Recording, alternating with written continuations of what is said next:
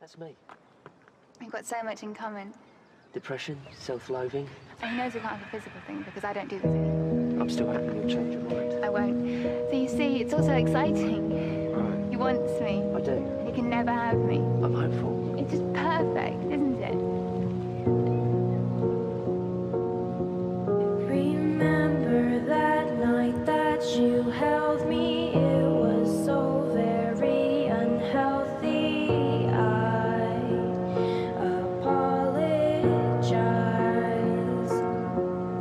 and maybe he does really love me. I am sorry for just running on to the next.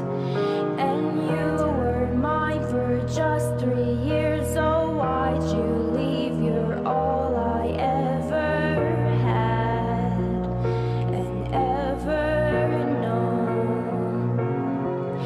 And I'm so sad. All the pills I take, they just don't work for me. And I'm so empty. All the food I don't eat just sits and it laughs at me. And I just liked it when you touched me. You were hers, and I am sorry. I love you both, and I am so very unlucky. I feel sad and empty always. I am always crying. They say no, you're an inspiration. How could I not fall in love with my illness?